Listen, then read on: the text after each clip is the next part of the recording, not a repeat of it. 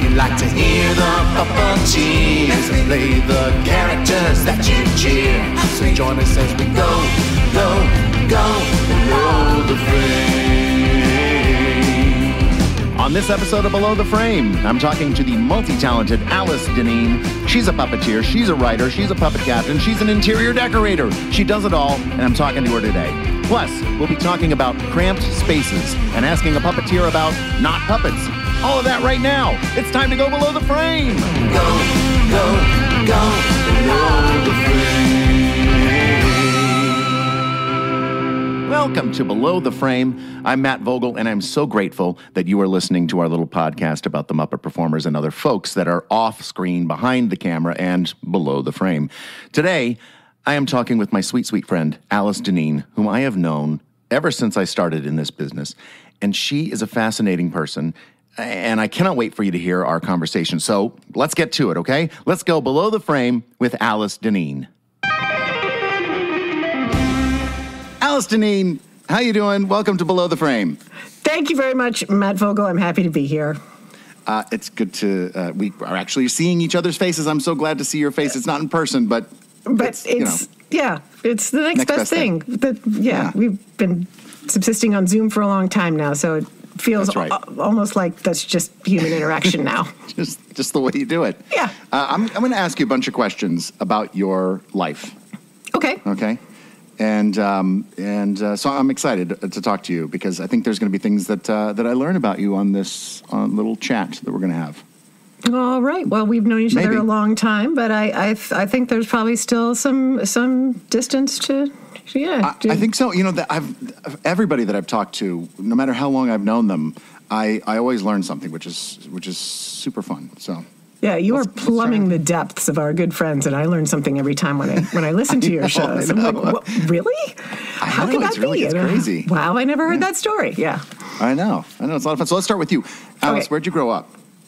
I grew up in Oakland, California, and it's, Oakland for a while, and then a little... If you make a Venn diagram of Oakland, there's a tiny little town completely surrounded by Oakland that's not Oakland called Piedmont, and I actually went to school there. But it's essentially Oakland. Tell me about growing up there in Oakland/Piedmont. It is an absolutely beautiful place. It's the Bay Area. I don't know how much time you've spent there, but it's... Oh, yeah. You know, lovely. It's green. It's temperate. It feels very. There are influences from all over the world, and San Francisco is a very kind of European feeling city, and there's great food, and there's just nature everywhere, and I love it. But when you grow up somewhere, you think the whole world's like that, right? So, I thought, I can't wait to get out of here. I want to go someplace, new places, to explore the world, and I had wanderlust from an early age and was taking backpacks and going to Europe and seeing places and getting out. Tell me about your family. Ooh, well, I have one sibling and her name is Carol. And yes. Yeah, you're familiar with Carol. I know Carol, yeah. Carol Dinnean Binion. A lot of people think that she and Ron Binion are brother and sister because they have the same last name, and she and I don't. But so people are often pleased and shocked and delighted to realize that we're sisters because oftentimes they work on sets with both of us for a really long time. For those who don't know, she is a wonderful costumer and has worked for Muppets and Sesame, and we're currently working together on Crank Yankers and other things. But she and I did puppets together from our earliest childhood, making them and playing with them and doing silly voices and watching the Muppet Show. And we were both obsessed from kind of an early age. And she was making wonderful replicas of, not complete replicas, but influenced by puppets from the time she was, 10 or 11. And then I was carrying them to school and doing little shows with a jacket thrown over the jungle gym and just... Oh, yeah. Yeah. That's how you make the stage. You got to hide behind something. You need a playboard, so yeah. Yeah. Uh-huh. Because like on Sesame Street and the Muppet Show, I mean, there would be maybe a brick wall or something, but... Yeah, on Sesame there was always a wall, and they were behind the wall. So that's what you did. That's why you did it. That's why I made myself a little place to, or behind a bench or whatever worked at the time. And then, I would sing Sofa. Rainbow Connection or whatever. I'm glad there were no cell phone cameras in that era, because it would be painful to watch now. I know, but don't you wish you had something of it just to be like, oh my gosh, that started it all there. Yeah, just a little something. Just a little clip. Yeah, I mean, and I loved puppets, and I loved all puppets, and I was just the perfect age for Sesame Street. I mean, I was born the same year it went on the air, and then that rolled into being the same perfect age for Muppet Show, because it's just a target audience that went right through, and then perfect age for Dark Crystal, which was, we'll get to that later. Oh yeah, that one goes deep. Yeah, and then but then I was a little too cool by the time Fraggle Rock and some of the later Muppet movies were coming out, like Muppet Caper and so on. Cool. Those are the ones I'm less familiar with, because that's during the very brief period of my life when I was cool.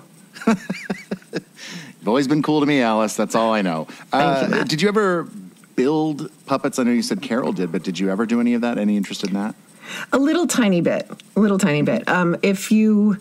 If you are familiar with her work, which you are, you know that she's extremely detail-oriented and incredibly skilled. And if you have to try to build something beside that in the basement at the same table with all the same stuff, and you're like literally gluing your fingers together and drawing blood, and she's making these beautiful little things that win prizes. I gave up pretty early. One time she was sewing something, she was embroidering, and she had her little needles stuck into the shag rug of our little playroom, so she could see the different colors of thread, and she's embroidering, and I'm being myself, and I'm just running through the house, and I did just like a flying leap, and I attacked her, and I landed on the needles and wound up in the hospital. Oh my gosh! True story, but that really typifies my relationship to building and making and crafting. Yeah, I get it. I know. Yeah. Tell me about your parents. Their names are Kathy and Larry, and they're great. They are both still with us and still married, and I'm very fortunate. My dad was a museum curator for his career at the University Art Museum at Berkeley, UC Berkeley. And my mom also worked at UC Berkeley doing graphics and signage and library displays and things, so not dissimilar. And Is then that later, where they met?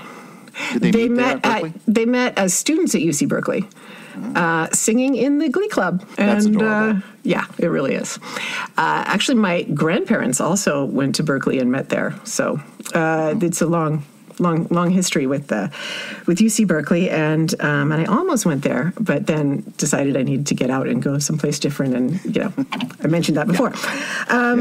But my son's first baby gift from my mom was a little Cal bear with a Cal T-shirt on, and I think there are some expectations. Yeah, anyway, yeah. So they were they went as students to Berkeley, met there. My dad did a brief stint in the Army against his will, which he still resents and still rants about. And then they both spent their entire careers there and retired from there. Yeah. So like when you were a kid, what were, other than playing with puppets and being a kid, what were other specific kinds of things that you did? I loved to draw and paint. It wasn't the fabric arts, but I did like to make art and do art and clay, always in clay classes and always in theater, always in children's choruses, Oakland Children's Chorus, Oakland Youth Chorus, Oakland Summer Theater, involved in all that kind of stuff. And I also liked to write. And did you ever have Cricket magazine when you were growing up? Was it similar to like a Highlights or something like that? Kind of like, yeah. It was a. It feels familiar. Yeah, it had stories and poems and a little format, and always had a little comic across the bottom that was all bugs talking to each other. But they had contests every month. They had a story contest and a poetry contest and a drawing contest. And I was always entering those. I was always writing my stories. I did win. Yes. I did finally in second grade, I think. I won first place in the story contest. Finally in second grade? That's fairly early on. Well, I've been... How, since you could draw with a crayon, were you sending your stories in? I was sending in my stories. And so second grade, you won. Second grade, I won, and this box arrives in the mail from Cricket Magazine. And guess what the first prize was? Box of dead crickets. It was not a box of dead crickets. It was a puppet, good. Matt. What? It was a You're puppet. Kidding me. It was a pig puppet. And a pig puppet. It was a pig puppet, and I wore the mouth out of that thing over and over and over, and my sister would replace it over and over with a new felt mouth, and I'd go right through it over and over again, and that started, sort of the actual kind of physical puppet collection and actually using them and performing with them. Before that, I was just a fan. But I know that at least one, maybe a few other people have mentioned Children's Fairyland, which is a little park in Oakland, and it has a puppet theater there. And if you're a kid in Oakland, you go to Fairyland and you see the puppet shows. And this wonderful man named Louis Smallman was the puppet master there for decades, and he became a little bit of a mentor to me. I did children's theater there when I was in elementary school. I went there as a tiny little bitty, and then that was my high school job. I worked there all through high school, summers and weekends, and the high schoolers would run around. You'd sell tickets in the morning, and then you'd do a shift like running the little merry-go-round, and then 3 times a day you'd run over to the puppet theater and you'd help Louis with his puppet shows, and then you'd run back and you'd scoop ice cream for a while. Like, they rotated us around. And what kind of puppets did Louis do? He did very simple hand puppets, rod puppets sometimes, and marionettes as well. Oh. And they were all pre-recorded tracks, and he did them 3 times a day. But he wrote everything, and he painted the sets, which were roll up, drop down, very old school European style. And it was a wonderful little proscenium theater that was shaped like a book. And he did classic fairy tales that were about 15 minutes long. I wound up doing some of the voices on the tracks for some of his newer ones. I think they might still be using some of those tapes, but it was a really nice introduction to doing several different kinds of puppets with somebody who really loved it, and puppeteers from around the Bay Area would come and visit. There was often a summer puppet festival event that would happen, and there was a really active Puppeteers Guild in the Bay Area that was actually, when I was a kid, was run by the Osnowitzes, Frank's parents. Did you ever go to any of those functions? Any of the Puppeteer Guild functions? You did? Mm-hmm. And they, because they would have outdoor festivals, often at Fairyland or in a park or something, and it was very open to the public. It seems now like some of those are kind of, they're for puppeteers specifically and less about bringing the public in. But I think they wanted to share and show a lot of things. And of course, Frank was part of those and around, but I didn't know him. But they did, I'm sure they had something to do with the fact that there was a wonderful exhibit of Sesame Street puppets in Oakland when I was about, 11 or so. And I remember dragging my mom down to that several times. Like, we got to go see that show again. We got to go see it. And they were there, and in what these glass vitrines. What did you think seeing them? What did you, when you saw them behind the plexiglass, what was your brain doing? Your 11-year-old brain. Yeah, I remember thinking that they were so big. And there was, I remember there was one of the horses, Buster probably, and just thinking, wow, it's so huge, and seeing the photographs of people, performing them, and realizing that those were actually real people doing that down there. And of course, intellectually, I understood that, but it's different to actually see it. And we didn't have, the internet. We didn't have a whole lot of access. Not a lot of behind the scenes, Not a lot of behind the scenes. Was this the first time that you ever saw a Muppets performer? Yeah, definitely, at that museum show. Of course, I'd grown up watching Sesame Street. In fact, we had a black and white TV.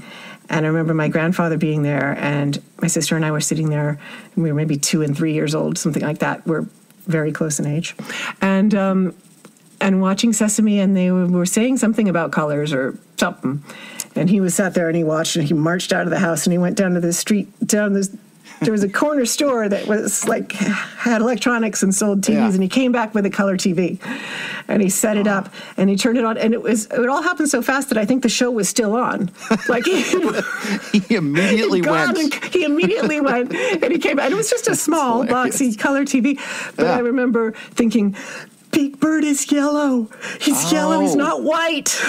Oh my gosh, that's amazing to never have. You wouldn't have known. How would you have known? No, I thought Big Bird was white. Anyway, it was a magic moment. That's how it happened in my mind. Of course, we misremember these things when we're. I'm going with this. This is what happened. But I'm going to stick with this. Yeah, it's how I remember it. Truly, it's not. That is how it is. Mm-hmm. So, when you were old enough to go and study somewhere, were you going to be a puppeteer? What was your thought moving forward out of high school? I did go to college. I went to Oberlin College in Ohio, which is a small liberal arts school, which really does its students the wonderful favor of letting them march to their own drummer. It's very much. It's not about jumping through certain hoops that are established. It's about, here are some vague notions of how to make your own hoops. Go, but it, it's very academic and very, it's not underwater basket weaving, but it's very, you could design your own majors, and you could major in several things and kind of blend stuff together. And also the reason that I was sold on going to Oberlin is because in addition to a liberal arts college, they have a conservatory of music that is very, very well regarded. I would say, right up there with some of the great music conservatories in the country. And I was not a professional musician level, but I'd always been a singer and always been very interested in music, and I wanted to be around musicians. So, and sure enough, they mixed us all up in the dorm, even though you were either a college student or a conservatory student, but we all were in the same dorms and dining halls and so on. So, so it was great, like right next door is a budding world-class opera singer, or someone who is figuring out how to, it was in the early days of electronic music, and people were experimenting all night long with these. And it was great. And what were you there for? What did you decide to create? What kind of major? Well, I wound up, because of the art museum influence from my dad, I thought that I might go into art history or conservation or museum work. But I was also super interested in science, and I took a lot of biology and chemistry, and then I thought maybe about doing art conservation. And okay, so I'm going to hit pause just for a second. Okay. Why didn't you want to be a puppeteer? Well, here's the thing. I always wound up in the theater department. I was building I built witch puppets for Macbeth, and I built an entire puppet jury for a Brecht play for Arturo Ui, and I wound up building little props and puppets and characters for other people's shows. And then Oberlin does a thing every January called Winter Term, which is, it's so cold in northern Ohio, and people would lose their minds and just need to leave. And so for January, it's a tiny little term of school, and you have to come up with an independent project and do it. And you can do it on campus or off campus. You just have to have a faculty member approve it. And there are, there are some that are big group projects that happen on campus, and others that are just one person somewhere off doing their thing. So I did an entire production of Faust with marionettes. And wow. And I did it in the style that I'd learned at Fairyland. I got my actor friends together, and we recorded a track, start to finish, and I dropped in some music from, I think I used pictures at an exhibition or something, and it was very much like those pre-recorded Fairyland shows that I'd been, doing in high school. Yeah. And I even used the exact same little simple one-handed airplane controllers that Lewis had taught me how to build, and he gave me his little patterns and so on. Again, I'm not a craft person. These? I know, but you built these puppets? I did. I built How these many? puppets. 8. That's a lot of puppets to build. It's a lot of puppets to build and I'm not a crafts person as much per se. I mean, I am like. So you claim. Now I'm starting to doubt this because you just said you built like puppets for a half a dozen other people's things and your own thing. I did. I was doing a lot of I considered myself like a drawing, painting type of like flat, like get messy, get your hands in it kind of thing. Not a crafts person. Just there's a difference. Sure. Yes, there is, but still. Okay. Again, I didn't sew the costumes. I glued them all together with hot glue, and I But I bet they looked really good. I'm sure they looked really good. I think they looked good enough. Okay. You did this project, the winter project. You weren't thinking I'm going to be a puppeteer. You were just doing that as a project. I still wasn't thinking I could be a puppeteer because I didn't think people actually did that. Right. Okay. Right. Yeah. Or I thought like a very few people do that, and they've been doing it for 40 years, and it's a closed fortress, and there's, I knew the professional puppeteer that I knew was Lewis. He'd been doing it for 40 years. It was, that's, and also I knew about Jim Henson, and I knew about all of them, and they'd been doing it for 40 years. And it was just, that's something I totally relate to that. That's exactly what I felt. I was like, that's what they do. They do that. They couldn't do that. Yeah, I'd have to start something new totally from scratch and invent my own entire universe of characters, and it just seemed like an overwhelming task. It's a lot of work. It's more than you can do in a winter term. That's true. That's true. So, but then when I graduated with a mishmash major in the arts and sciences, I didn't know exactly what I was going to do. I graduated in the middle of the year in December, and as a little gift to myself, I went to do an internship at the Center for Puppetry Arts in Atlanta. So I thought I'll fill out the rest of the year, then all my friends are going to graduate, and we'll all get an apartment someplace and figure out what we're going to do with our lives. But I needed to wait for my friends. Right. Because I graduated early. You didn't want to start before them, yeah. Yeah, I actually graduated late, but it was early in relation to a bunch of my friend group. So I graduated in December. I went home for Christmas. I got in a little used car, and I drove to Atlanta. And I rented a room this woman's apartment from a ad on a bulletin board in a bookstore. And I phoned the bookstore, and I said, "Are there any ads for roommates on your bulletin board?" Wow. And there were, and I what called part of one town them, was this in Atlanta? It was in basically Little Five Points. The cool neighborhood. Yeah, because this was still during the brief period when I was cool. Right. Yeah. Although it was falling away fast, because here I was doing an internship at the Center for Puppetry Arts. Yeah, as soon as you fall into puppets, then you're definitely not cool anymore, I guess, right? I think it cycles around. Like, I think you become so uncool that you get cool again. Yeah. But I've ceased to worry about cool anymore, which is a wonderful thing about being a little more mature. So I go there to do this internship with this great guy named Peter Hart. And Peter Hart taught 3 interns a year. The one right before me was Mary Harrison, Mary Harrison Kowal, who's still a puppeteer. The one before her was Robin Walsh Howard, who remains a puppeteer and builder to this day.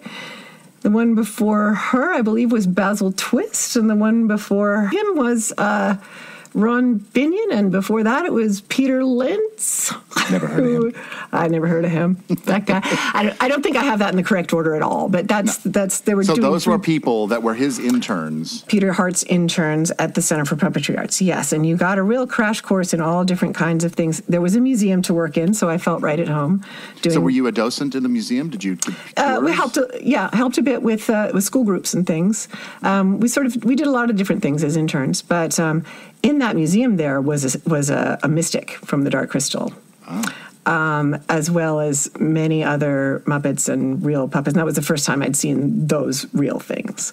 I had never gotten to the Smithsonian to see them there, and there wasn't any. I'd seen the Sesame Street ones at that exhibit, but this was the first time that I could go. And I would walk into that museum when things were quiet, and I would just stand there and I would just look at the Mystic, and I would just walk around it. It was on a plinth in the middle in an open space, and you could go all the way around it. No glass, but these beautiful spotlights, and I would just look at that thing. And wow. It was incredible. And very inspirational. And one of the first people that I met there was Mary Harrison Kowal. She was still around, having just finished her internship, and she was still hanging out in Atlanta, and she kind of, befriended me on day one and was like, hey, let me show you a good place to get, cheap food, and we'll talk puppets, and then I'm going to, maybe 3 or 4 days after I arrived there, she was like, I want to take you to meet one of my great buddies, like a really good friend. His name is Peter. And he just got back from his first season on Sesame Street. Oh. And I thought, okay, cool. That sounds good. Yeah. So we went to this, this attic apartment, and we hung out. Peter doesn't remember this. But we hung out there for a little while, and then we went and got coffee and dessert across, a couple blocks away at a place they liked, and that was, and then we were just sort of casual social friends here and there, through Mary and around for a while. And he was working at the tuxedo shop and getting ready to go back to Sesame Street. People who have been following along closely will know that this pans out in a very big way later on in my life. Oh, yeah. And twice, multiple times. But the first way in which it panned out in a tremendously influential way is that at that time, after I'd been at the center about a year, there were these auditions up in New York. And it was really one of the first times that they did what has later become to be a diversity workshop. Mm-hmm. And they were looking for women only. And they were wanting to add some characters to Sesame Street because there was Rosita, and there was Prairie Dawn, and a little bit of Betty Lou, but that was about it. That's about it, and, And they were starting to play with the idea of this Zoe character, and they wanted to sort of add more over time, but they said, we don't have anyone to perform them. So let's just see who's out there, and let's start shaking the trees a little bit. And so Cheryl Henson and Steve Whitmire, first time I saw Kermit in person, was very starstruck, had come for a gala fundraiser thing at the Center for Puppetry Arts, and they did their little gala thing, fundraiser, and I went to that and saw Kermit in person and met Henson, and it was all very exciting.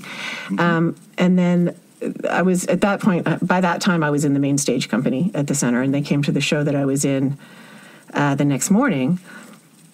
And then Cheryl came by afterwards, and she's like, hey, I don't know if you're interested, but they're looking for women for Sesame Street. There's going to be an audition in like 3 weeks. And I was in this main stage show, and I didn't think that I could go. But my dreams were saved by Robin Howard Walsh, who understudied and learned my part and took over for a few days. It was very, very exciting, and I got myself up to New York. Had you ever been to New York before? Just to visit. My sister had wound up there after college. I'd visited during school breaks and things.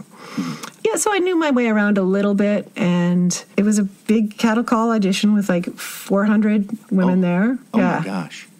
In phases throughout the day on the first day, so we weren't all there. And did they just whittle them down very quickly into like a manageable number? Yeah. Like Kevin was having 10 people at a time, just like put on Fraggles. At that point, It was little Fraggles, and just like count to 10, and then he was sort of saying, "Okay, you and you come back at 3," and oh my gosh, that kind of thing. That was your shot. Counting to 10 was it. Counting to 10, yeah.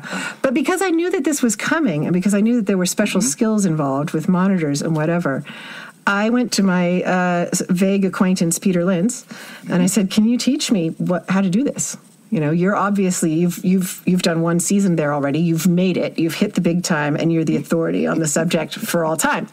Yeah. Yeah. And in this, grandiose influence number one is he set up a monitor and a camera in his apartment. By then, he'd moved to a much nicer apartment with his lovely fiancée, and they were very hospitable and nice, and took in this little petitioner. I was like, bestow upon me your knowledge, and he taught me how to use a monitor and how iFocus works, and and how to walk in and make eye contact and walk out again, and all the things that he still teaches people. Yeah, yeah. and he's a good teacher, because I made it all the way through the gauntlet. Yeah, so he's a great teacher. Yes, he is. And when, did you get it? Were you understanding, oh, that's eye focus? Or did it take a little bit of time? Maybe I got it. It made sense to me. It made perfect sense to me. And it made me understand how they could do what they do in the movies and on a Muppet Show and so on. Like all that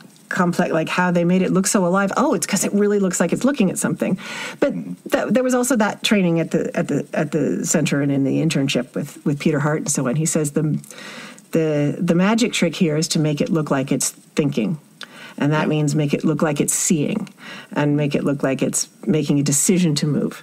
And, that all of that. And he said, you can do that with anything. You can do that with a sponge. You can do it, it's just like whatever it is. Yeah. And the thing he would always say was, you just put the brain in the puppet. That's great. Yeah. And I took that. Yeah, I really internalized that. I'm like, make this thing think, make it think. And then later on, I don't remember who it was, added, make it breathe, put breath. You can make it inhale and exhale. You can make a decision with breath and make it think with breath and that's all acting, just like acting stuff. That's just acting stuff, but now putting it through this little piece of cloth or foam or whatever. Yeah, and that was at that point, like having that click. And again, Peter is a wonderful teacher, and I think I was one of his very early students. But he makes that click for people. He makes it make sense very fast and very, very easily, and that it's a great service to his students. I'm going to jump to, you did go to this cattle call. It was whittled down, and how far did you make it? Well, it was on the last day. There were 8 people left. And they sent us away at the end of the day after we were doing a lot of exercises with Kevin and lip syncing to songs and learning choreography. And who else was there? Stephanie Abruzzo was there, and I believe Heather Ashe was there. There were several other people there. Lisa Buckley, and but I think in terms of people who are still sort of actively working on Sesame, I think Stephanie's the only one. I mean, I will come in and jump in any time, especially on West Coast stuff, but I don't consider myself a Sesame Street puppeteer at this point. So I think Stephanie's the only one from that workshop that is still there all this time there. And that was, when was that? 1992? 3? Wow. 3. Yeah. We'll be back with more from Alice Dinnean in a couple of minutes, but now it's time for a word from our sponsor. That's going to be my son, Jack. Come in, Jack. Dad. Yes. Remember how I couldn't find that ham I bought for my ham and cheese sandwiches, and how I knew I put the sleeve of ham in the fridge and I couldn't find it for weeks? It was like it disappeared. Yes. What about it? Well, I found it. You did? Yeah, only I don't know if it's good or not. Would you taste it? No, I will not taste your old fridge ham. How am I supposed to know if it's good or not? We'll check the expiration date. The what? The date printed on the side there. Used by June 2021? Yes. So it's bad. It's probably fine. You know what else is probably fine? What's that? This fake ad you're going to run now. I'm going to go make a sandwich. Run the fake ad.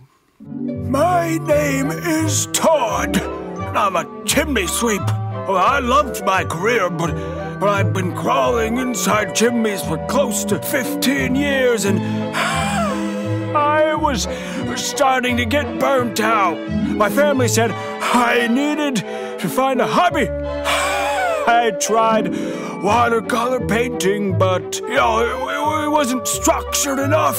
I tried ice dancing, but I felt too exposed. Then I discovered TV puppetry, and I knew I'd found the perfect hobby. I've always been fine with being crammed into incredibly tight spaces, so the first time I got to climb inside a fake couch, I was smitten. They sewed the cushions down on top of me with, just a tiny hole to put my arm through for the puppet. I was in heaven. The sweat in my eyes, the tingling as the blood drained and out of my arm. The hot, stale air, all of it helped me rekindle the spark for my day job. So if you're a chimney sweep, like me, or maybe you're a race car driver, or a lost cave spelunker, or a magician's assistant, or a meerkat, you're gonna love the confined spaces that TV puppetry provides. I can't recommend it highly enough. That's right. Today's episode of Below the Frame is brought to you by Cramped Spaces. No more really to explain there. We, as Muppet performers, often have to cram our big bodies into little spots and still make the puppetry look effortless. I myself have been shoved under the steps of 1, 2, 3 Sesame, as well as into just the bottom step on the famous stoop there. I have hunkered down in the trunk of a car while my arm was pushed through the back seat of the car with a puppet on my arm. I've been veritably buried in a coffin-like box under a sofa on a popular chat show in the UK. And of course, just being inside Big Bird or Sweetums qualifies as a cramped space in my book. But it's all part of the gig, and I guess you can say that we all get used to it in one way or another. Anyway, I want to give another shout-out and a big thank you to Cramped Spaces for being a sponsor of Below the Frame. Now back to the show. Go below the frame. We're back with Alice Dinnean. So you leave this workshop, and you go back down to the Center for Puppetry Arts? Go back down to Center for Puppetry Arts. I finished the season there. They take the summer off. I went to the Eugene O'Neill Theater Center there. It was the second year of the O'Neill. That's where I met Pam and Marty, and they were teaching workshops at the O'Neill, and made a bunch of friends. Had a great time. Several of us from that workshop, including Heather Ash, and I think a woman named Laura Gans, who's now a writer. We were at the O'Neill together, having been in that audition together, and Pat Nugent called and said, we're doing a Sesame Street 25th anniversary special. We need more puppeteers. Do you want to come and do it? We're in the middle of the week at the O'Neill, and all three of us just got on the train and went back to New York. And we were in Central Park. It was Sesame Street's 25th anniversary special. It was blazing hot, and there was every puppet they had out there in a sort of semicircle on Cherry Hill. And Big Bird was singing... sing a song, but he was lonely because he didn't have anyone to sing with and whatever. And then all of his friends showed up, and then Lady Smith, Black Mambazo comes up over the hill, and they're singing, and they have all their harmony, and it was amazing and mind blowing. And I'm like, I have a monkey on each hand, Joey and Davy monkey, one on each hand, and I'm in the back, and I'm like, oh, left, right, la la la la la la, and just sweat pouring down, and it just and I think I had Carmen on one side and Fran on the other side, and they were so nice. And really helpful in setting up and getting the monitors in the right place. And I think Pam and Marty couldn't be there because they were in Connecticut at the O'Neill. Yeah. But everybody else was. Everybody was there. I met, I had Davy and Joey Monkey, and then I met David Rudman and Joey Mazzarino. I was like, oh, these are your monkeys? Hi, I have your monkeys. And, it was one of those where I just felt so excited and scared and freaked out and happy and like you had to pinch yourself every 5 minutes because you just can't quite believe that you're there. And now at this point, were you like, oh, this is what I want to do? Oh yeah. Now by this point, so it had happened. At this point, there was no option. There was no there's no plan possibility B. of failure. There's no plan B. I'm on the train. Okay. This is happening. Okay. Yeah. Mm-hmm. This is what you want to do. Right. So I left Atlanta. I crashed out in the apartment of a friend in Murray Hill. It was lovely. It was way too nice for me to be staying there. And he didn't charge me any rent or anything. Wow. What he said was, someday when you make it big, support somebody else who's starting out. That's what he said. And I have tried to do that. I've tried to do that with a number of people. So I was able to stay there for a whole summer, and I set up a camera and a monitor, and I got every Sesame VHS I could get my hands on, and I watched. I had the best of Ernie and Bert. I had like Elmo's sing-along, whatever, and I watched them, and I lip-synced along with them, and I practiced my monitor skills, and I had had no job, and I had no and I just did it all day, every day. And eventually, I started working at a bookstore downtown, and to make a little bit of money, but mostly I was just like borrowing money from my dad and saying, like, I have to do this. I just have to do this. I need a summer. I have to do this. I'm not paying any rent. I just need like enough for cornflakes. And then when the Sesame Street season started again in the fall, and then again, Pat Nugent calls up. I don't know how she got in touch with me because I'm moving around and we don't have any cell phones and we don't have any, but she says, we're going to do I don't know. I think I found her. I think I just kept sending her. Hey, I'm still here. By the way, I've moved to New York, and Cheryl Henson was like, oh, don't move to New York. We can't guarantee you anything. Like, you have a job at the Center for Puppetry Arts. And I'm like, yeah, I'm moving to New York. I'm just doing it. The other side of it is, like, if you're not in New York, you might miss that opportunity because you're not in New York. So you may as well be in New York if you got the chance. Exactly. So I think I keep sending my information to Pat Nugent and more tapes and things like that. And she said, we're gonna train some women for Sesame Street. We need women on Sesame Street. We're gonna train some. Do you want to come? We'll pay you to be there. It was like a $300 a week honorarium to go learn out at Kaufman Astoria. And again, it was Stephanie was there, and Lisa Buckley, and Heather, and so it was 8 women. It was one man. I don't know if you remember Donnie Reardon, who we lost far too young. Yes, I remember him. Incredibly, wonderfully talented fellow, and I wish he were still around. But he was the only guy in this group, and they worked with us all day, every day, and it was a month long. And Alan Troutman started teaching it, and Mac Wilson did a little stint, but people would come in and put us through our paces. Kevin came in whenever he could come in off the floor from Sesame and would do, stretches of time with us. And then people like Brian Henson and Frank Oz would wander in and just like give notes. And it wasn't scary at all. No, I don't think it would be. No. And then then when it ended, we each got one little tiny thing to do, some little chicken in the background or something. And then they were like, okay, we'll call you. Can I ask you, though, what was that first day when you walked onto Sesame Street, the set of Sesame Street for the first time? What was that like to you? What did that feel like? That felt...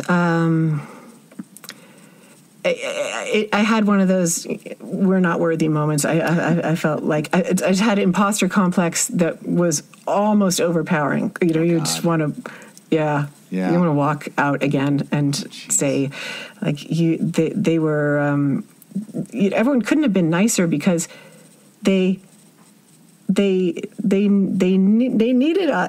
girls, and so we were very welcomed. But at the same time, it felt like I know you want me to be here. It didn't feel like I was walking into some place that I wasn't wanted. I just felt like you've got the wrong person. Right. I know what that's like. That's I think that's fairly common with us because again, you're looking at people that are might be your hero, and they're like, hey, come on in. Like, I don't know if I can. That's not for me. I'm just watching you. Right. How long did it take then before they were like, all right, you're on, let's go? I think I did a penguin in the back of something pretty quickly because they had promised us, a day on the show, and they could only give us a day on the show if we weren't in the union. Right. And so I did my one non-union day, and then I was talking to my dad on the phone, and I said, I did my. You can only do one day if you're not in the union, and he said, how much does it cost to join the union? I said, I can't possibly. It's like $750, and he sent me $750 to join the union. And that's so sweet. It was so nice. That's so nice. He knew this was so important to you. Yeah, and not that many parents are going to be that supportive because that was, that's a fair amount of money in 1992 or whatever it was. It's a fair amount of money now. It is, yeah. And he, he just wanted me to give it a try, which was so nice. I mean, he and my mom together. I'm saying my dad, but it was yeah. And so I went over to the after office on Madison Avenue and I filled out my forms and I gave them my money. And then sure enough, like a week later, I'm there sitting on my Apple box observing because I'd gotten permission to come and watch. Again, on Peter and Carmen's suggestion, like just get an Apple box, just sit there on the set, just watch what you, just learn what you, and she's like, this is what I did. And so, so I sat there and I watched and I learned. And one day Kevin was like, are you in the union? I'm like, yes, I am in the union, Mr. Clash. And he was like, I need a right hand. And so, and it was for a live character called the Grand High Triangle Lover. So live hand character with Kevin. And he said this, and we were setting it all up, and then they called lunch. So everyone went down to the cafeteria, and I went to Peter, and I said, how do you do a live right hand?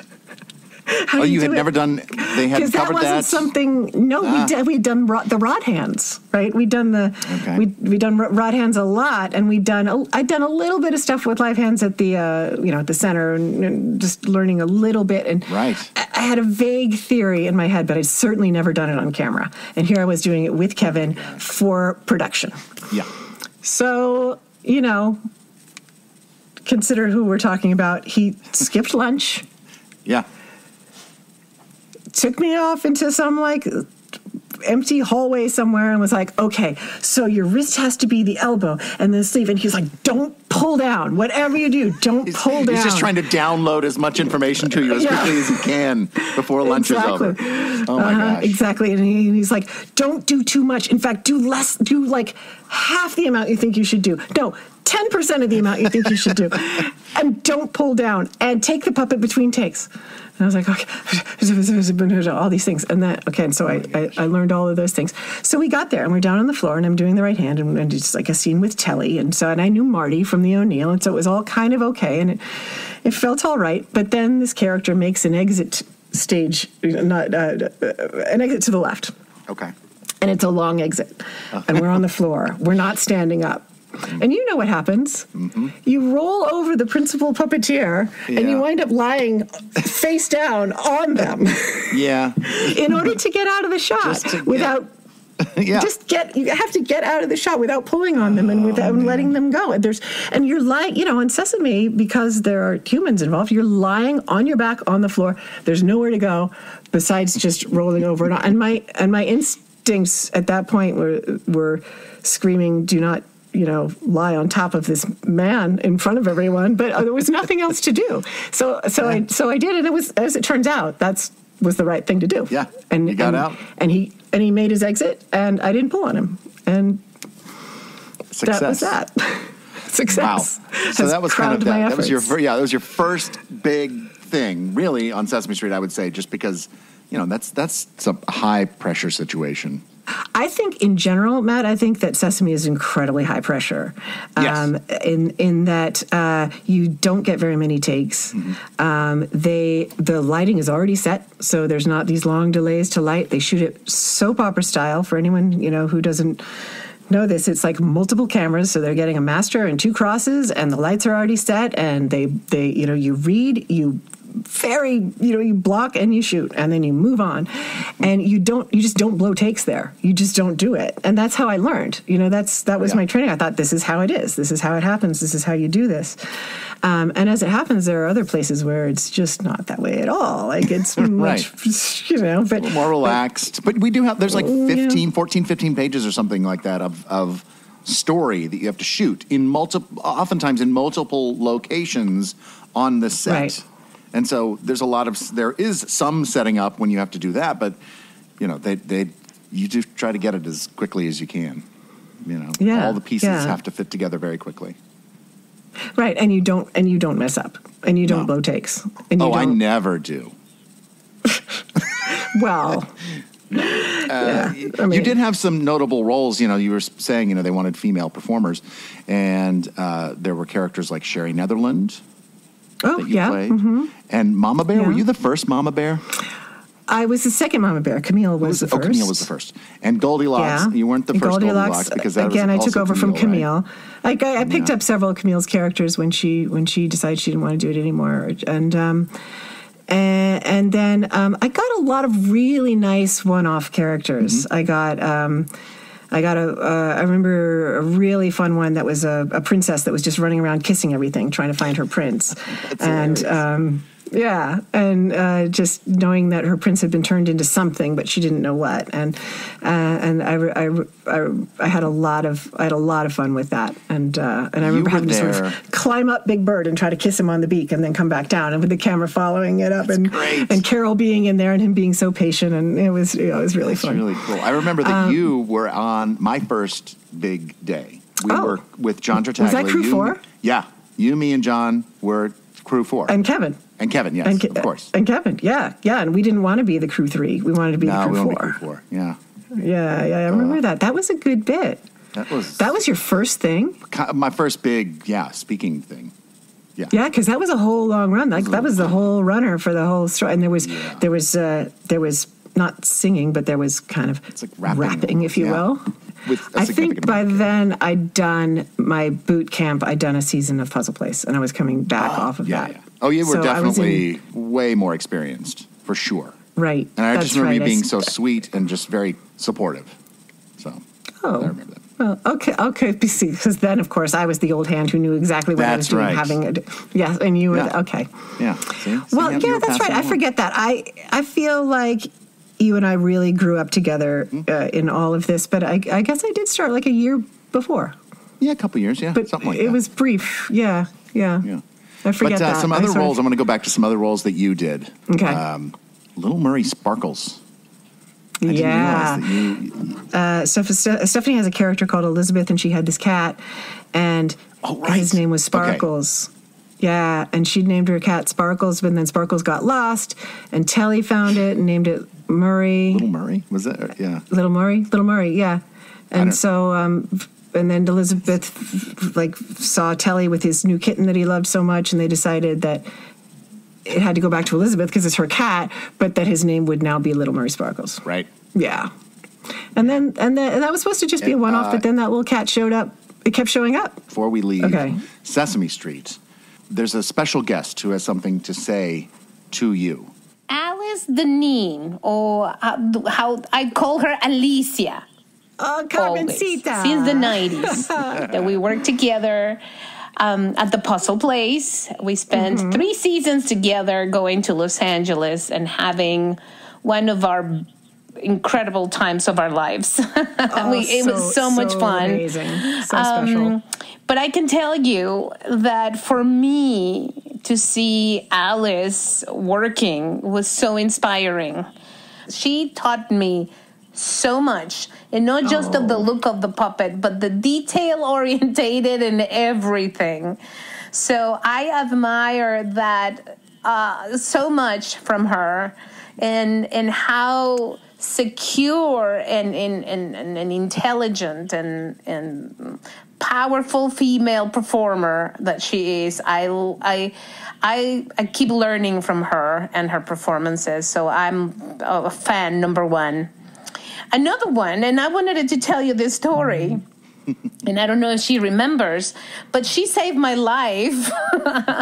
And we were at the Hollywood Bowl performing with Sesame Street for the 4th of July. Yes, this is a good story. And we all had songs together, and Rosita had a solo song. And Alice, thank God that Alice was with me. She was helping me with her Rosita's right hand. And I started singing, and my microphone was not working. So the conductor grabbed an extra microphone, handheld microphone that he had. And he said, no problem, Rosita, I have a microphone for you. And he gave it to Rosita, a handheld microphone. And obviously I'm like, oh, okay. So Rosita grabbed the microphone, kind of laughed very nervously, and I put the microphone down. Alice, with not hesitation, grabbed that microphone with her left hand because the right one was helping me. And she managed to put the microphone right in my mouth without blocking my monitor. And she saved my life. So I wanted to say that. Thank you again for being there next to me. I was so glad that I was panicking with you there. Oh, Carmencita, she is just the best, isn't she? That was a really fun. I hadn't entirely forgotten that story, but it's nice to be reminded. The cameras are on and the jumbotrons are huge, and she was holding this microphone and kind of looking at it like half the audience understands the problem, right, and the other half doesn't. Yeah. And so you start hearing these little laughs out in the house. So she just puts it down her pants, basically, is what she did. And it was solved. Then the Problem show went solved. on. Yeah. Why did you leave Sesame Street? I was very, very interested in the Creature Shop at that point, and I was getting a lot of opportunities with Creature Shop. Yeah. Going back to the sort of 80s, early 90s, I was so keen on Dark Crystal, first of all. I loved it. I was just, I was very young teen when it came out, and I went in the theaters and I watched it over and over and over again. And just loved it so much. Labyrinth some, but then another one that I went back and watched over and over again. This is kind of a deep cut. Did you ever see a movie called Dream Child? I didn't. I'm familiar with it, but I never saw the movie. It was a really dark take on Alice in Wonderland, and I loved those creatures. They were ugly and detailed and creepy, and their eyes rolled around, and they're just like they did so much, and it was so puppety. Like the Griffin and the Mock Turtle were next to an ocean that was clearly just a sheet of plastic with a fan running under it, but it worked so beautifully well. And then this little girl was in there with them, talking to them, and they're massive and ugly and hovering over her. And I was, I don't know, maybe like 16 or something. I remember being able to drive and get to the local art house theater to go see it again and again. Yeah. And then sort of the third one that really got me interested in all that was Babe. Again, one of my favorite movies ever made, and just the characters in that and the way that they were able to to sort of double for real animals and bring they must have matched, right? They matched real animals and puppets. Yes. They would go back and forth, right? Mm-hmm. Yeah, yep. It's real animals and puppets together. So well done. It's so well done, and it's so beautiful, and I was so interested in all that.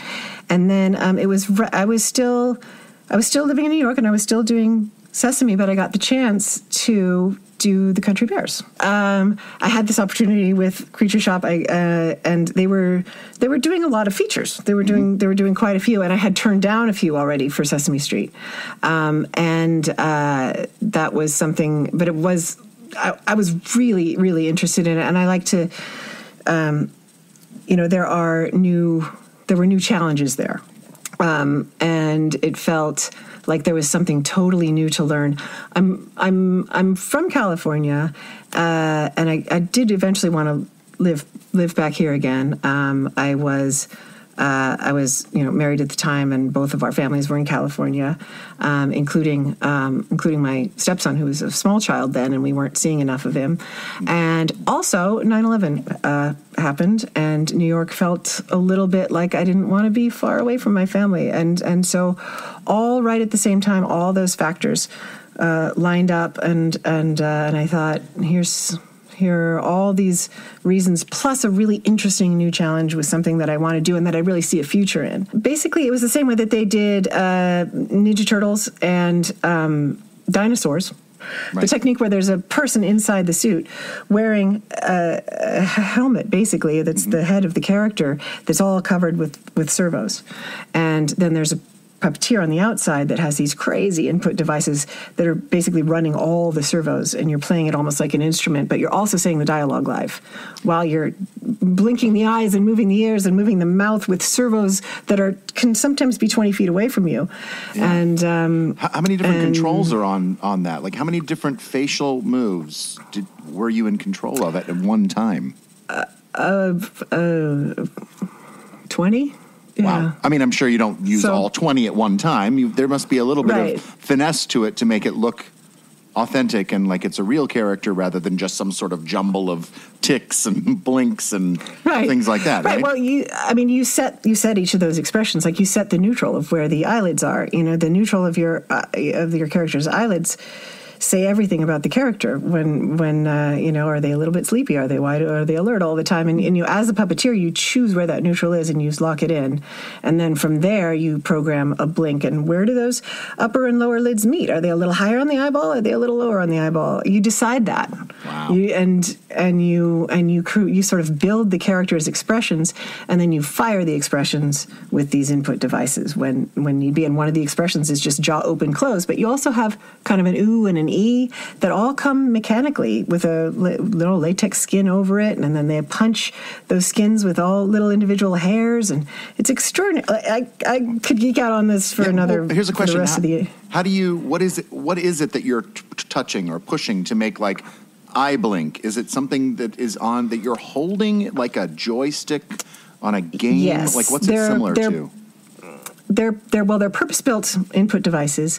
One kind of goes around your hand and picks up the open close of your hand puppet that style. I'm familiar with. Yeah, it's like a puppet, but it's it does a little foam or something, and then that moves the mouth. But what are the other things? And then on your left hand is where you mostly do the upper half of the face, the eyes and ears.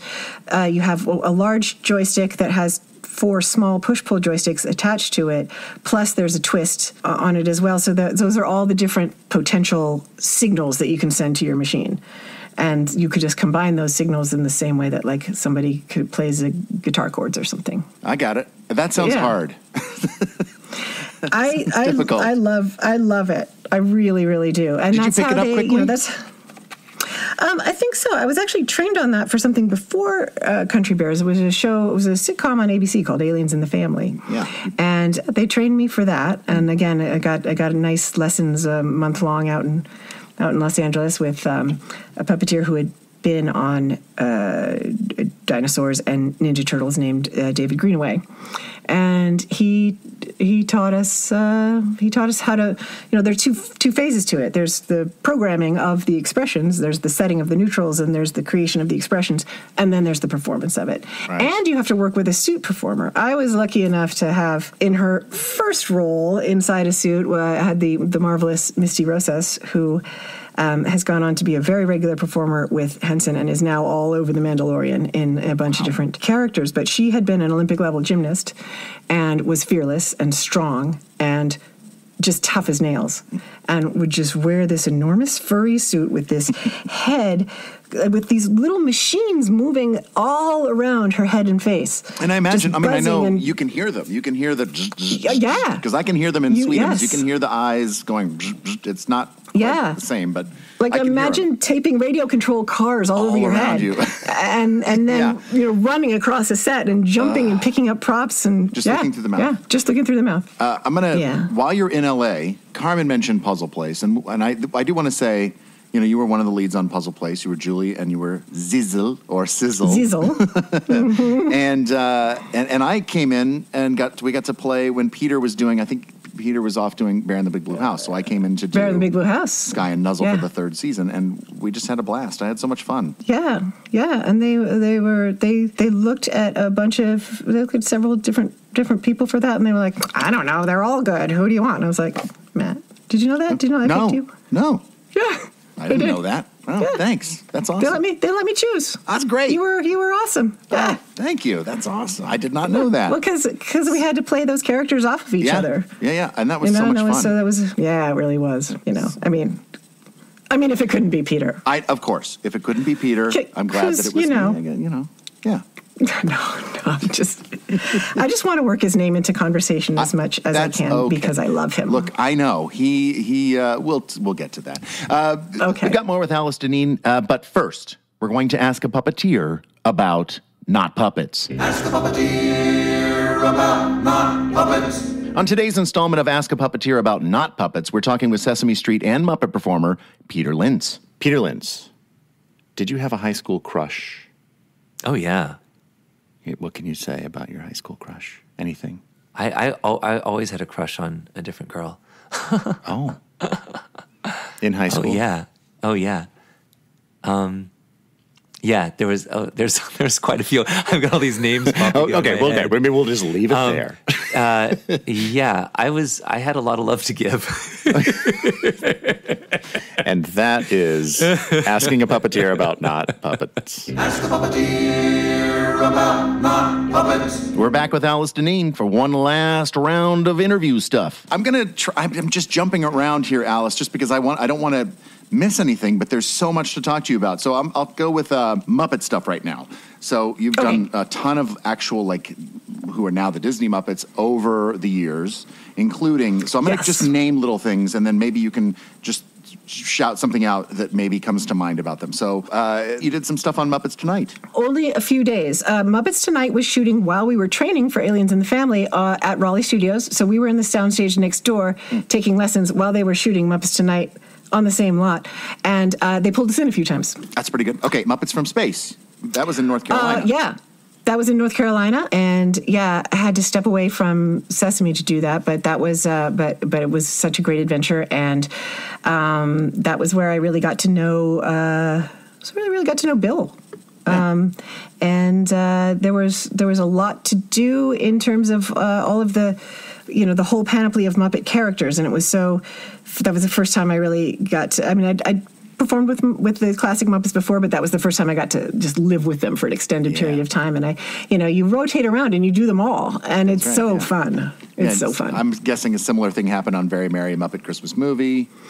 Yeah, yep. That was up in Vancouver. Things Muppet Wizard of Oz. There was that. Yeah, there were all of those long form projects. Yeah, that I got to do, and that was. Well, Eric was there, but you weren't there with Muppets yet, were you? You were still doing Sesame. Yeah. Okay. But Eric was at least there on Wizard of Oz. Yes, and I came in about 7 years later. Oh, was it that long? Okay. Yeah. It was. I have my timeline is all messed up, but there was a series of those sort of longer form projects, and then there was one I didn't do, which was Letters to Santa, because that shot in New York. That shot in New York. Yeah. I did do that one. Mm-hmm. But back to you.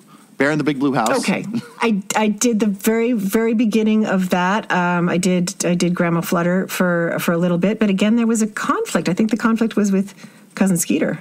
Yeah, that'll be under our non-Muppet projects that we'll discuss. Our non-Muppet there's because there's a lot of those. This podcast is about Sesame and Muppet projects. It is, but we cover it all. We just we cover it all. I'll go. Kermit's Swamp Years. That was fun. Yeah, you were in Orlando. That was in Orlando, and that was. Sort of a Kermit's origin story, or not only origin story, like a childhood story, and you get to meet some of his childhood friends, and it was Joey Mazzarino and John Kennedy, and I played a dog. They kept my voice on the snake, there was a very villainous snake in a tank in a pet store, but they did dub me over for the dog because they wanted an African American actress, which is fine. I've been dubbed over many times, dubbed over by children or whoever. Yeah. But I don't mind if I feel like it's still my performance. Yeah. So that's right. We'll go with the 2011 film called The Muppets. The Muppets. You played the Afghan Hound. You had there's a whole featured line. She orders a pizza. Yes. Yeah, she's ordering a pizza in a phone bank. Yeah. Yeah. I haven't gotten a ton of speaking parts with Muppets. There just haven't actually been that many available. And because the same, it's the same characters doing them. There aren't that many one-offs. There just aren't that many fun little one-offs in the classic Muppet stuff. Well, I mean, and again, I'm fine with that because it's so fun to move around and embody all those characters. And when two characters are in the same scene, like Piggy and Fozzie, you do get to act the scene, and it's fun to just be those characters and take on. It is. But now in the Muppets TV show, you were there, and you even you played a character that was it was one of those one-offs. But she was kind of a featured. She was one of the storylines in the show. She was in Miss Piggy Fangirl. Alinda the pig. Yeah, she was a little fangirl for Miss Piggy, and Miss Piggy develops a tiny little bit of a heart, knowing that she's actually inspired somebody. Yeah, I actually do remember shooting that and seeing you and just watching you, and I just thought you were great. You were fantastic. Oh, thank you. Good. Thank you so much. I remember trying to, I remember struggling with how girly or not that character should be, like how there were a bunch of different ways to go with it, and I think I went pretty straightforward with like teenage fangirl. Yeah, it was great. I thought it was really, really good. Thank you so much. And we'll talk about Muppets Take the Bowl. That was a live show that we did at the Hollywood Bowl. And again, it's like one of those things where because it was really the Muppet Show, a live version of the Muppet Show. And so everybody was just kind of running around doing a lot of different things. What were some of the things that you did? I know one of the things that you did because you helped Kermit with Happy Feet, which was awesome. Oh, yeah. That was really fun. Yeah, we got to, Drew and I did that. I also did, I did conducting for Pepe when he was conducting the orchestra. Yeah. That was really fun. Yeah. And then I did one of the chickens in Bohemian Rhapsody that starts the whole thing with Gonzo. Yeah. And then, my favorite thing, I got to play guitar for Janice. Oh, yeah. We'd do her hand. We did that long set with the Mayhem. Oh, my gosh, yes. And we'd done it in Outside Lands as well, I guess, before that. And it's so fun to do the Mayhem live set. It's like you're in a band. It really is like you're in a band. Yeah. It really is so much fun.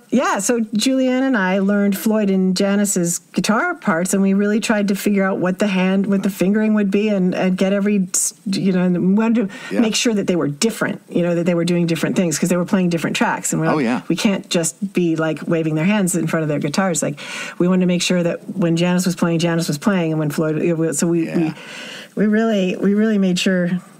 Well, all of us who quote unquote, I'm making air quotes, play the instruments are, I think we're very, very careful about trying to make it look real, and it's so fun. Yeah, that's the fun part of it is the challenge of making it look like they're really playing. And then you couldn't do the Muppets Take the O2. Why couldn't you do the Muppets Take the O2, Alice? I got to come and sit in the audience. I know. So if you could come and sit in the audience, why couldn't you do the show? Right. Why? Seems so strange. What were you doing in London? I could not go to the rehearsal for that because I was shooting The Dark Crystal. I got to live out just such a dream job. Unbelievable. I still can't believe it. It was insane. I've never worked so hard. I've never been so tired. And I'm a single mom, and I've never been so tired. Right. Yeah. And your son was there with you in London, right? He came with you? He was. He went to school there. He got in his little school bus in his little English school uniform in his little school that was divided into 4 houses like Harry Potter, and he did his whole thing. And he comes from a big, like, L.A. public school, and then he's in this tiny school. Like, some of the buildings were 300 years old, and he's in his little uniform, and it was quite a, I think, very memorable for him. I hope so. I hope it was a good experience. And meanwhile, you're having a memorable time. But I was busy doing my own thing. That's right. Yeah. So tell us, for those of people that haven't seen Dark Crystal, Age of Resistance, currently on Netflix, what did you do in this show? Why was this such a big deal for you? Well, like I said, I got super obsessed with those Creature Shop things that Jim was doing in the 80s. Yeah. And I loved them. I thought they were so weird and wonderful and inventive and just... There's nothing else like that. And Dark Crystal was an entire feature with no humans in it, and it was. I don't know why it spoke to me so profoundly, but it did, and I loved Kira. I loved her, and I just never thought that I would get to even see those puppets in person, and then I got to work at the center, and there was a mystic and also a couple podling musicians were there too, and I just felt so privileged to be in the same room with them. And I thought, okay, my life is complete. I've seen a Dark Crystal puppet for real. And I mean, this is like ridiculous. Little did you know. Yeah. You know me, I don't gush about movies or TV or fandom, or I don't wear character T-shirts. I don't have collections of action figures. I don't. No. But I'm like a hardcore 80s Creature Shop fan. And it's the kind of thing that I got to do. The Gelfling princess, Brea, she's sort of the spiritual descendant of Kira, although timeline-wise she comes before. But, obviously production-wise she came after. So I just watched what Kathy Mullen did with Kira, and I went back and I got to revisit one of my favorite things, but with a completely different eye. I thought, now what is she actually doing? And where is Kathy? Yeah. How can she be hidden? Yeah. And how's Kathy moving? How is she putting that, again, like how is she putting that brain in that? What is she thinking? What is, what's her level of curiosity? What's her level of, fear versus curiosity? What is this? Because this is the same species of creature, and it's also, as we learned, they're sort of divided into 7 different cultures, 7 different clans of Gelfling. And they are culturally very different in their dress and in their weapons and in their jewelry and their customs. So of the 3 hero Gelflings, Brea is the one that comes from the same clan as Kira, as we understood it. So I sorted out for myself every decision that Kathy made, like who this was, because I thought she established this. Yeah. She established, the only individual of this culture that exists, and then we, created and when I say we created, unbelievable artisans created, and then handed us these exquisite objects. But there were many from that clan, and they all had the variations in in their personalities and so on. But we tried to decide, okay, how does a Vaprin behave? And then, how does a Stonewood behave? And how does a Groton behave? Was this something that you were doing, like everybody in, like all the performers were doing? Or did this go with, did the director, did the producers, were you all sitting around with the writers and saying like, well, there's this group of characters and this is how they act? Or was it just among the performers? We talked about it in read-throughs, somewhat, with the director and the writers, and then we had a lot of sidebar conversations with writers, and with we were lucky enough to have all 3 Frouds there with us. Oh. Toby, Wendy, and of course Brian Froud, who designed the original thing. But Toby was the head of the whole Creature Shop, and he had actually done a lot of the designs for the different, he had done little maquettes for the different clans, and he was a great sort. Like, we had the source there. Yeah, that's great. We had the sort of the peculiarities of these different species and these sort of different. Because not only were there these different species that live in Thra, but then there are these different ethnicities within the species. Yeah. And so we were sorting out all of that and just what their traditions were and what their cultures were and how they would behave and how, and like the Vaprins are very dignified and they're very formal and they value education and they all, all these things that are completely foreign to the other clans. Yeah, so while a fantasy world was created by Jim and Brian Froud back in the day, you guys took it kind of to another level. Well, we were the end of a very long chain of doing that. Yeah. The depth of research and decision-making and world-building that's in the writing is extraordinary. And then, of course, we were lucky enough to have Brian design them again, and Toby there to build and interpret, and Wendy was there, and just the like all of these builders and prop makers and armorers and hair people and they were coming off of doing all the Harry Potter movies and all that, so they had this incredible kind of fantasy skill sets, and they just brought it all. They just brought it. My mind is blown because seeing the Dark Crystal and seeing the vast detail of every frame of that film, and really every character even is so detailed, even that. And then on top of that is this whole other creation that feels very much like that original world, but also something that feels vibrant and new. I love that. I love it. I loved it. I loved every single day of being there. It was exhausting. You came to visit during the O2. You came out there. We did. And I remember you being actually very close to where we were working. Like you stayed there for a long time, and they, we toured we toured where they were making costumes and puppets, and we saw tons of cool things. My gosh! All together. Yeah, it was all in the same building. There. It wasn't scattered in houses and being shipped in, and it was all there under one roof, and we could walk from place to place. And very cool. Yeah, you walk from one set to another set to another set. Anything. This also sounds like your wheelhouse. Creating this world, and not so many things. Like everything is kind of coming together for you to be doing this particular project that had been so important to you. Is that how you felt about it? That's very much how I felt about it. And I was saying, to my mom, like, I'm going to pull Bennett out of school. I'm going to take him all the way across the country. I'm going to put him someplace where he doesn't know anybody, and I'm going to be gone all day, every day. And that's what I'm going to do. And she's like, couldn't you just do the next job? Is this really going to lead to something? Like, is that the best thing for? I'm like, no, everything has been leading to this moment. I'm hoping it'll be a good experience for him. I'm hoping that he'll remember that and it'll be interesting. But you know what? Whatever the end result there is, I'll make it up to him because I'm doing this. This is the thing you have to do. Yeah. She was like, is this going to lead to something else? I'm like, no. Everything has been leading to this. Yeah. No, this isn't leading to anything else. This is the thing. Oh, my gosh. We said that at the same time. This is the thing.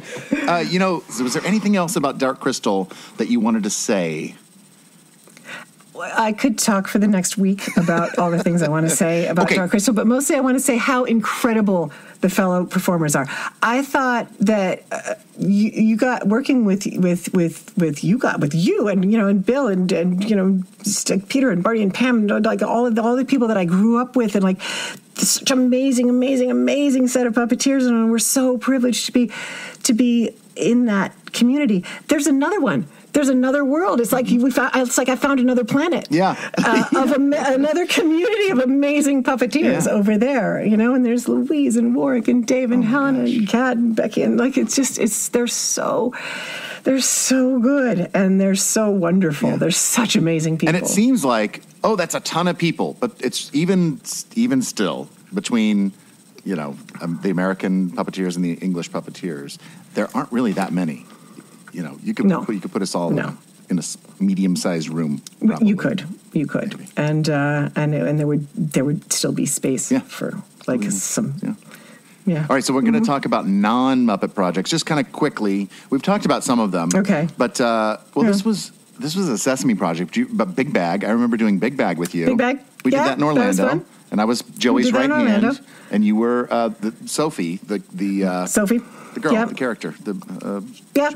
I got to.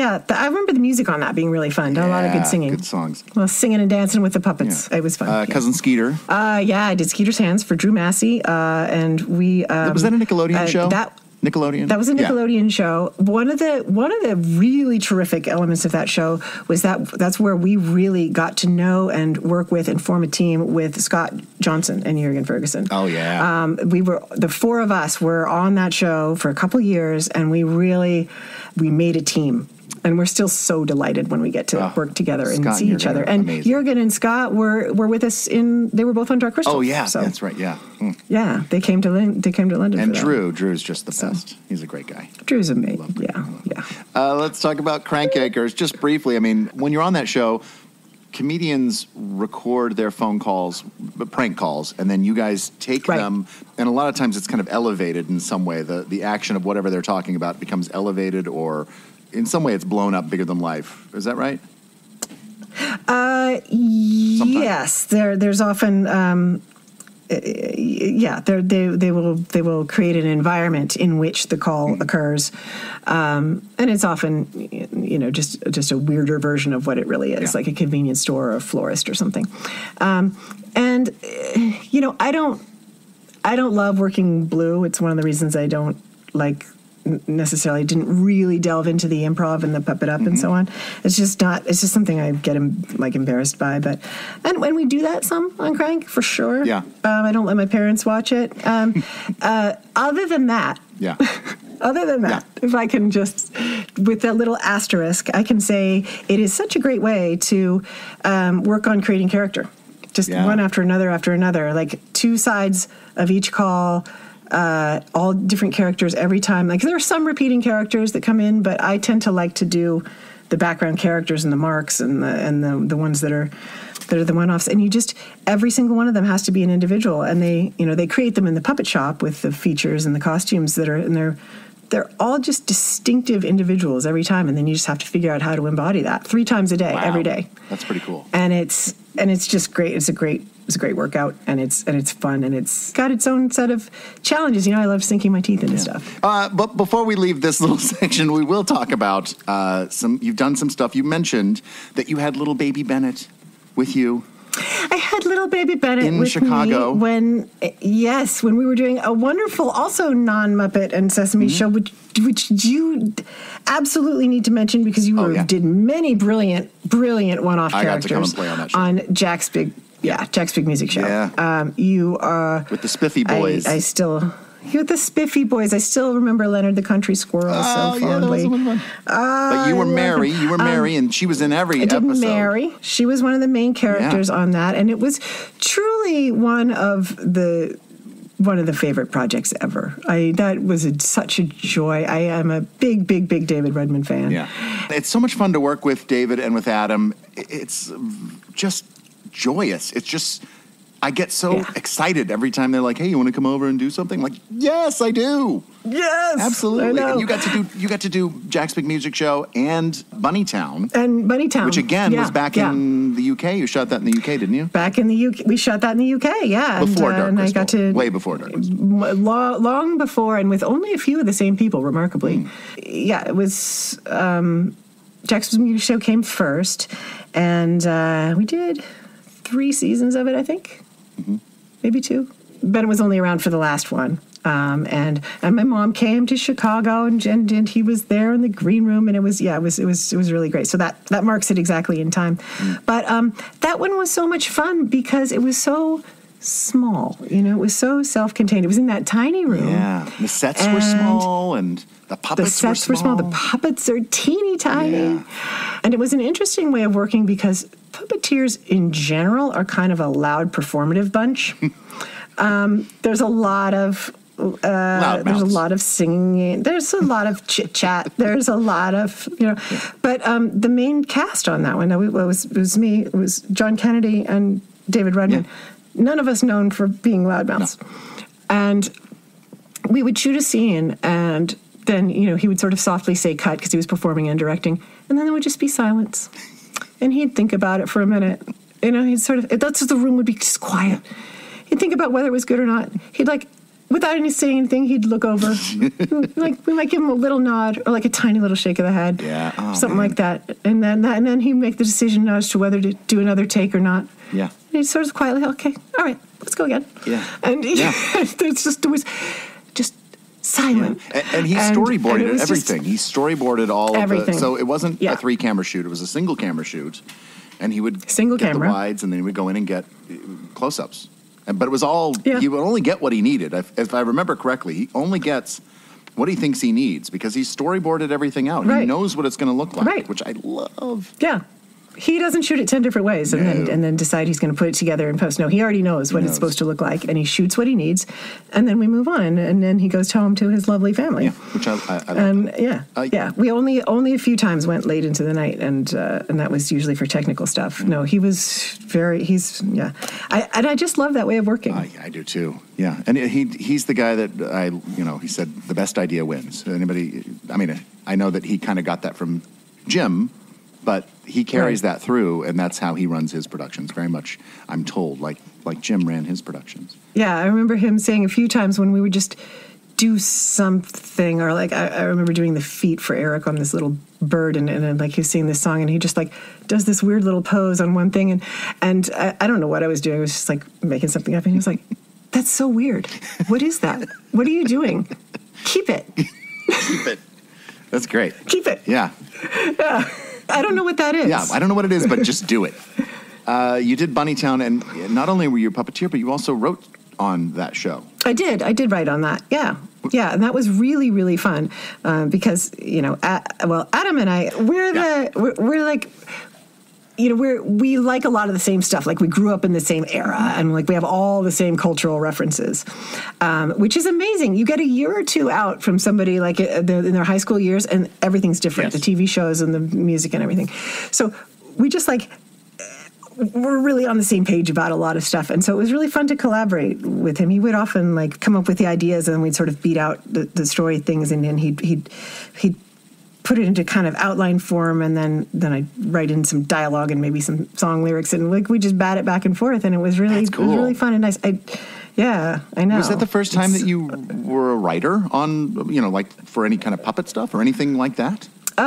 No, I wrote for Skeeter. Oh, you did? Yeah, and I written a few things for Henson since then. How does that happen? Do they Yeah. come to you, or do you go to them and say, "Hey guys, I'm ready to write something, put me to work"? Well, for Jack's Big Music Show, I was totally jet lagged, and we were at a recording session at Terry Fryer's house, and I was 3/4 asleep, like lying face down on the couch, and they were trying to come up with a rhyme for a song lyric. And I sat up and just said blah blah blah, boom, and they were like, "Hey, do you want to write?" Literally, that was it. That's good. That's the best way for it to happen, maybe.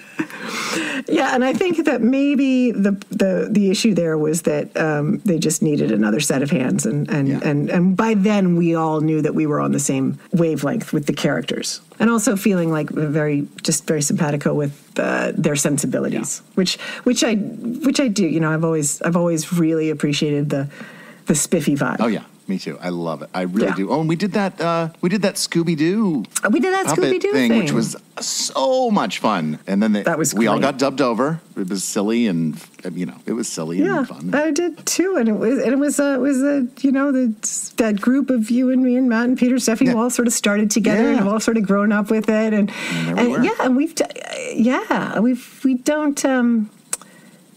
we don't. We don't all get to work together in that particular group enough. I don't see Stephanie enough. But just when you do the East Coast West Coast thing, it's often very, very separate groups. There are a number of people who flow back and forth, but I'm not sure people realize quite how bifurcated it is. You've done so many things, Alice. I can't get this all. I'm racing to get through things. So I will say that you were a puppet captain on Jim Henson's Turkey Hollow. On Turkey Hollow. That was super fun. That was Canadians. Oh. So there's another another planet of puppeteers. My gosh. Yeah. They're everywhere. I know. I love me some Canadians. That was in Vancouver. And we were outside. We shot a lot of it outside, either on location in this great old farmhouse or just out in the woods. And it was temperate rainforest, just green. But what was the day-to-day like for you on a show like Turkey Hollow? Well, it's getting there and knowing how many different setups we're going to have that day. It was often quite a lot, and knowing where to put monitors and where to put the people. There were often these four creatures that were often very close together, and we often needed to travel, and they were very sort of animal-like, and they would pop up and then drop down and then appear again 3 feet away, and we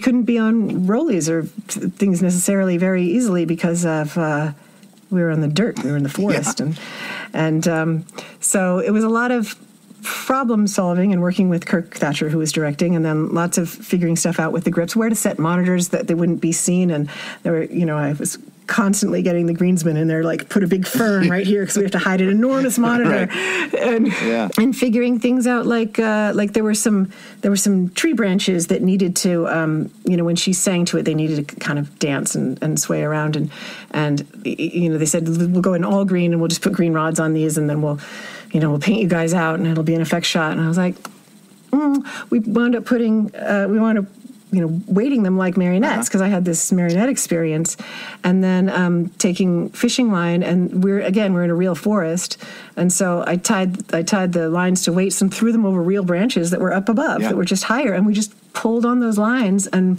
marionetted these branches, and we didn't have to do an effect shot. There was no green. You saved the movie. There was nothing. I didn't save the movie, but I saved them some money. You saved them some money. But yes. The reason I tell that story is because it's just like old school puppet stuff Yeah. from hundreds of years old, and they wanted to use their newfangled technology, and it just wasn't It necessary. was not necessary. It's just I love being able to do something practically in camera where you're like, there it is. It's right there. I love that. Yeah. Would you do Yeah. puppet captain stuff again, if given the chance? I would. I have again, like some of the travel. It's something I've been turning down recently, just because too much is too much, and my kid's in high school and he was in lockdown, and he needs some attention from me. But he's getting more independent every day, and I feel like I'm almost out the other side. And then yes, I'm going to jump in with all fours. Yeah. And Lisa Henson and Hallie and Alex Rockwell and all of them are being really, really supportive of bringing more women into captaining and leadership roles, which is really nice. Yeah. They've been bringing Donna into captain, and they're just providing lots and lots of opportunities, which is really nice. And it's. At first it was remarkable. It was like, oh, good for you. You're the first person on a Henson production to do. Now that was only 5 years ago, and now it's like, that's not even remarkable anymore. Yeah. But it was remarkable 5 years ago. So go figure. Like, it doesn't, but it's not, it's no longer, they erased the remarkableness of that in a very short amount of time. Which is good. That's great. So this was great. Yeah. It's about time. Okay, Alice, I've got some rapid fire questions for you. Or are they about Peter Linz? Because I want to talk about, because I just like to say his name. That's fine. Incorporate him into your answers. Okay. Are you ready? Yes. What's the hardest part about being a puppeteer? Work-life balance and explaining to your parents' friends what you do. What's the easiest? You don't have to really decide what to wear, because it's just like soft, grubby things. What's your... Like, no business casual. Right. There's nothing. No heels. That's good. What's your biggest strength as a puppeteer or a performer? Well, we've been talking about it this whole time, like the variety, like a Swiss Army knife elements of, just being able to jump in and do a bunch of different things, and being very, very, detail oriented, I think. What is your biggest weakness then? Oh, I really hate auditioning. Just hate it. You know what? You just have to just don't care about it. When you don't care about it, you'll get the job. That's what I found. When I care about it and I really want it, I never get it. When I go in and I'm just like, I'm just going to do this thing, that's when I tend to get the job, because I've taken the pressure or something off myself. I don't know. Okay. What was one of your favorite things? What's one of your favorite things about being a Muppet performer? Oh, all of you guys. I mean, the people are amazing. It's so fun. And these works of art that you get handed by, these are things that I saw in museums and had my mind blown and thought I would never even be able to touch. And they're just like, here you go. And you, it's like, oh, thank you for this American icon. I'll put it on my hand now. I love that. I still get starstruck by like something I'm holding in my hand. If you weren't a puppeteer, what would be your career? Oh, okay. Oh gosh, I think I might have more kids. But I also think I would be like I like architecture and interior design, and I think I would have something to do with environments or gardens or travel or something like that. That's nice. Jerry Nelson once said to me, this is the last question, Sesame Street is great, but you always have to have something that is your own, that you create. So, Alice Dinnean, what is that thing for you? You cannot have used hot glue or anything to like fix something together. What would that thing be for you? Oh, well, kind of what I just mentioned. You've been to my house. I've been tinkering with a little Laurel Canyon cabin for 18 years, just messing with it and doing this and that and building onto it and switching things around and fixing it, making it livable. I basically was hardly habitable when I bought it, and it's beautiful. It's beautiful. Oh, thank you. It's my long-term art project. Yeah, it's nice. See, there's no hot glue in that house. There's no hot glue. It's beautiful. No. And that's all you. I've seen your kitchen. I saw that kitchen. It was like amazing.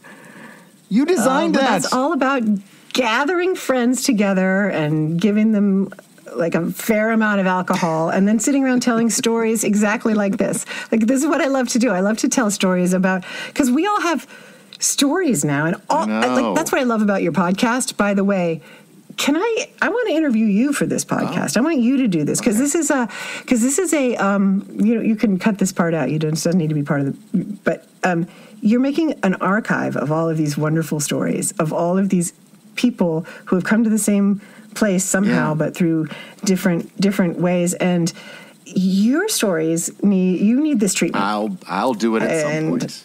So now, before we go, there is actually one more special guest who has something to say.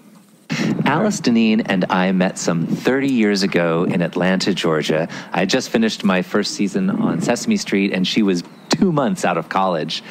It wasn't long after that when we started working together on Puzzle Place and Sesame Street, and we just became just the best of friends. However, it wasn't until only a few years ago that we actually fell in love.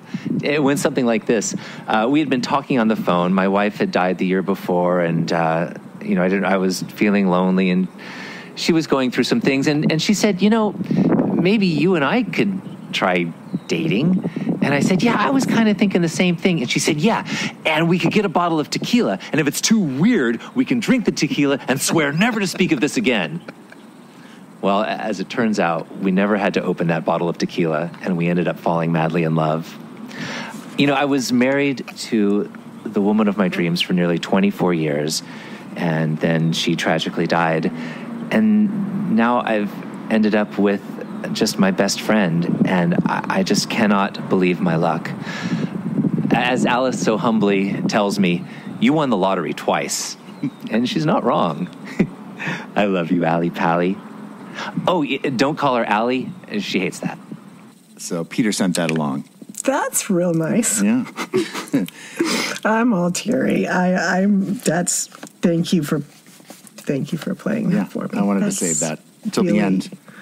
Anything to say about Peter? Now is your chance. Before we go. I've been trying to wedge this in. I know, but I wanted to wait until now. So now this will go nicely with that. Yeah. We were in the closet for quite a while as when it came to fans or interviews or whatever, because we just wanted to make sure it was going to work out. We even tried to hide it from you guys, but I don't think you bought that. No, it didn't work. Did it? No, because all of us, I don't know if you know this, but to my knowledge, before you guys even got together, many of us were going, Alice and Peter should really get together. They really are so good with each other. They should really get together. That was going on for a long time, like way before when my perception of when you guys got together. Yeah. That's okay. Well, you weren't wrong.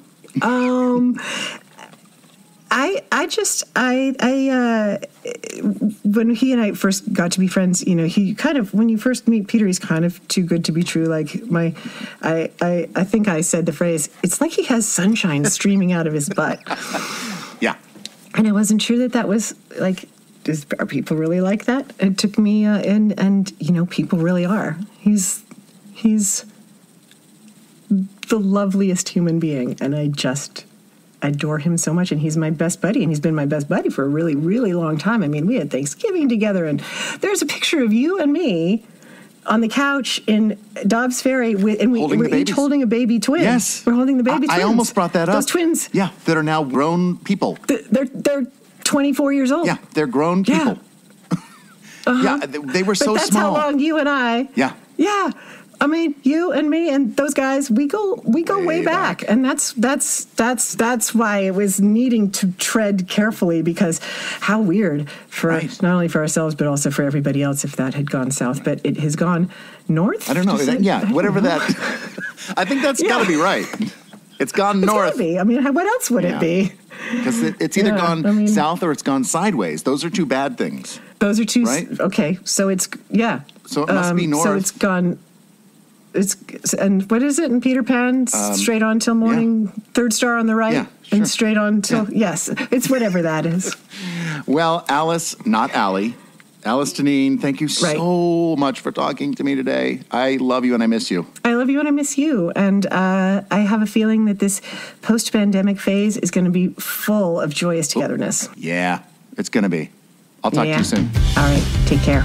There you go. That's it. That is Below the Frame. We'll be back next week with a brand new episode where I'm going to be speaking with Noel McNeil. Get updates and stuff about Below the Frame, Muppets, Sesame Street, anything I feel like posting on my Instagram, Twitter, Facebook, and TikTok accounts at Welcome Matt V, or just search my name. Below the Frame is produced by me, Matt Vogel, and if you like the show, I'm asking you, please rate and review it wherever you get your podcasts. Thank you so much in advance. The theme song for Below the Frame was written by Stephanie DeBruzzo and performed by my band, The Mighty Weaklings. Our podcast logo was created by Dave Holteen at DaveHolteenDesign.com. The award from our sponsor, Player, for Cramped Spaces was Spencer Lott, who also wrote the bit. Thank you, Spencer. Thanks also to Alice Dinnean, Peter Linz, and my son, Jack, for being a part of this show. And thanks to you, the fans, for listening. I'm Matt Vogel. We'll see you next time when we go Below the Frame. Bye-bye. Go, go.